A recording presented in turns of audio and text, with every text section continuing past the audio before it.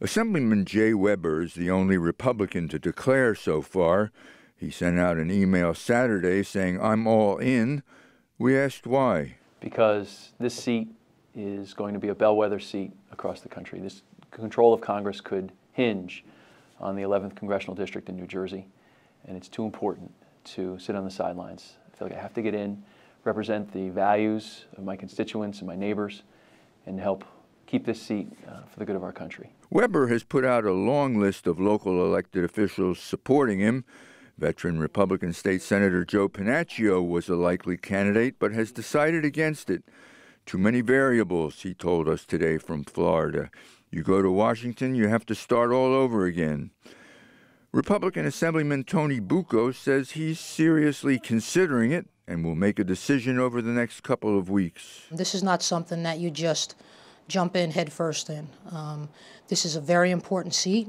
I think this will become, now that Congressman Frelinghuysen is retired, this will become a bellwether seat for the country.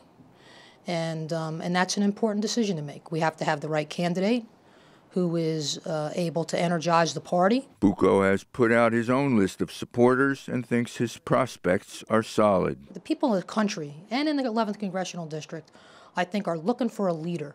Somebody who is willing to work hard, tackle the tough problems, is not afraid to work across the aisle. And I've done that, Michael. I've done that in Trenton in the 4 terms that I've served down there so far, and now going into my 5th. The district has long leaned Republican. 60% of it is in Morris County, a traditional Republican stronghold. But at the headquarters of Democrat Mikey Sherrill, a dozen people were calling voters today, and it's only February. The former Navy helicopter pilot and former federal prosecutor downplays the significance of Frelinghuysen's exit. We still have a hard fight ahead of us, and making sure that people understand the message.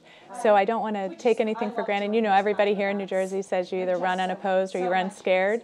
So I'm going to keep running scared and make sure we do every single thing we can to let people know what we want to do for New Jersey. 3 other Democrats are running: Tamara Harris, Mitchell Corbett, and Mark Washburn. But Sherrill has party backing and has raised over $1 million, and she's already figuring out how to run against some new Republican. You know, I think any Republican is going to have to run on the agenda coming out of Washington. And that agenda has proven again and again to be bad for New Jersey. So we see attacks on our health care system, rising premiums, a tax plan that hits New Jersey particularly hard, especially the 11th District. And then, you know, reneging on the promise to invest in our infrastructure and our Gateway Tunnel. Weber sounds optimistic. For as much as we've supported Rodney for so many years and people were happy to do it, there was no sense of urgency because Rodney was safe.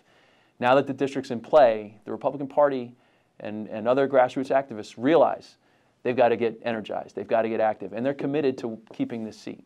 New Jersey loses something with Rodney Frelinghuysen's retirement. As Appropriations Chairman, he'd have been in position to help the state for years to come.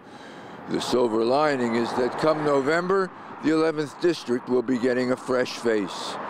In Fairfield, I'm Michael Aaron, NJTV News.